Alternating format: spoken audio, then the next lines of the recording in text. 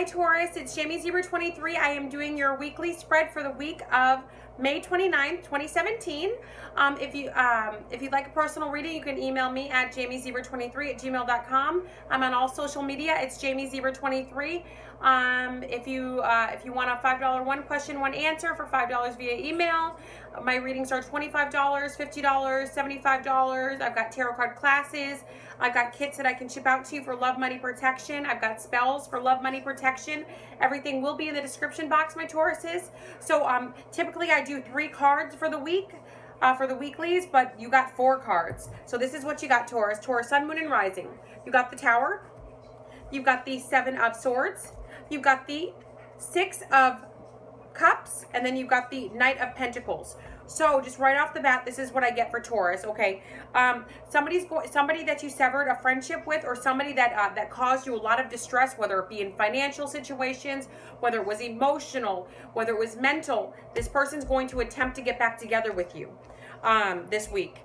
This could be a water sign, a Cancer, Pisces, or a Scorpio. It could be an Aquarius, a Libra, or a Gemini, or it could be a Capricorn, a Taurus, or a Virgo. There's going to be an attempt to get back together with you, Taurus, okay? I feel like also there's going to be some situations that remind you a lot of your childhood, the way that you grew up this week. And not only that, I feel like you're going to be thinking about like somebody like a high school sweetheart, or somebody that you used to play with when you were young. You're going to start trying to find them on social media to reach out to them to say hi, or they're going to do this with you. It's going to bring back a lot of nostalgia. It's also going to make you want to travel or go on a trip to reunite, even if it's just for a few days, a weekend. There's going to be plans set into motion this week. Not only that, but somebody's going to attempt to regain control that they had in the past. This could be financial control. Because of the Tower card is here, it's saying that there was a total breakdown, a total shakedown of situations that had to do with someone's finances, and you guys are rebuilding. I feel like because you guys are rebuilding, maybe the person who caused you the financial catastrophe, this person, you want to get back together with them, but you know it's going to be nothing but you blowing money and spending money on them.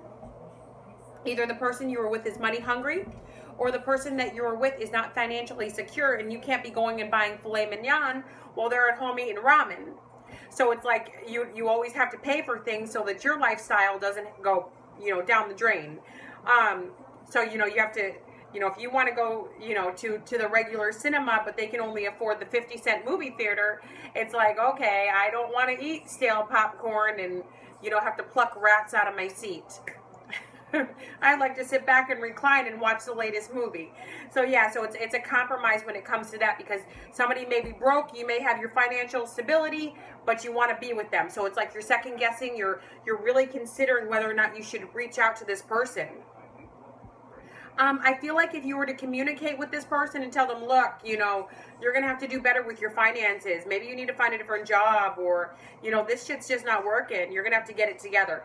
Also, many of you, people from your past, are going to be reaching out to you.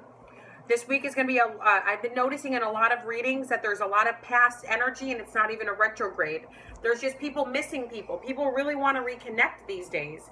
I feel like, the internet is just so impersonal. I feel like people just actually want to hang out.